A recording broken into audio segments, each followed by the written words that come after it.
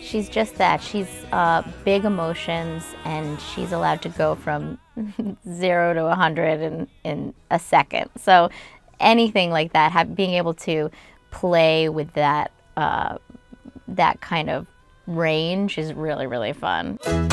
I am a great actor, Stan. You have one of the worst reputations in this town.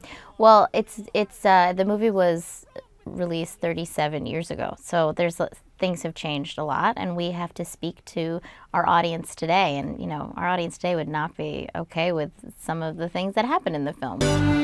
Carla, I threw it all away for you. Get out! We've really we've brought it up to date, and the role of Julie Nichols is very different. Lily Cooper plays her and she's much more confident, independent, and I think really is more of the teacher in this version, even certainly than Dorothy. Yes, hello, hi, my name is Dorothy Michaels.